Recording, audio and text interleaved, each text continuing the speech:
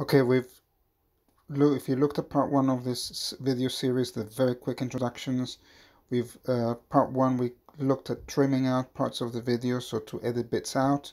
Now this is the part where you want to save it to your camera roll or to your I can't remember the name in Android. So where you save your photos, your folders, etc.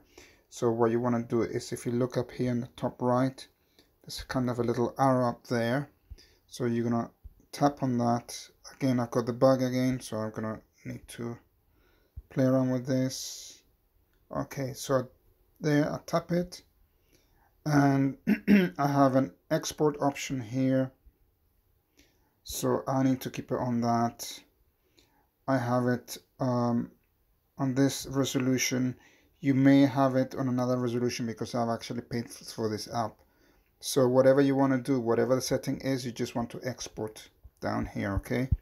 So you want to export, you're going to tap on that, and then it comes up with this thing saying making video, and then eventually we'll get to 100 to actually finish editing that video, okay? So that will render that video, and look out for the next video on how you actually share it. In fact, I'm going to let you do that because you've shared stuff before from your device.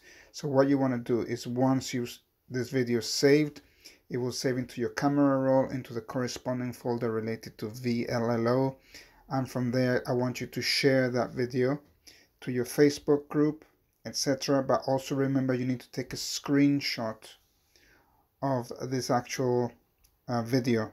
Okay, so you need to take a screenshot of yourself editing that video. All I have to see is that interface, because that's what you're gonna add to your activity sheet. Okay, so this will get to 100 eventually. So thank you for listening, and I look forward to catching you soon. Take care.